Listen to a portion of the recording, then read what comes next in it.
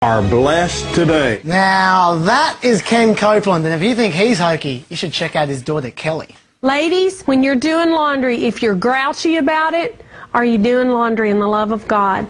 Because when you do laundry in the love of God, you can get a harvest.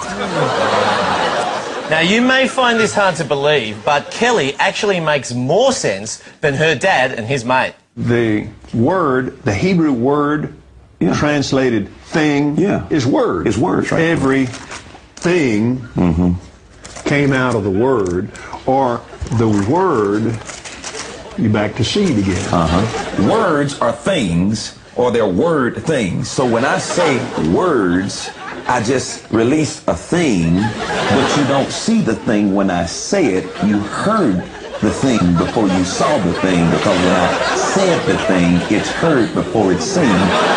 Makes sense to me. As Kelly says. I'm telling you, when those two get together, the anointing flows. Well, something is certainly flowing, but I don't know if it's anointing. Okay, all right, maybe they are a little confusing, but at least these guys know their way around the Bible. Where is that scripture where Samuel was talking and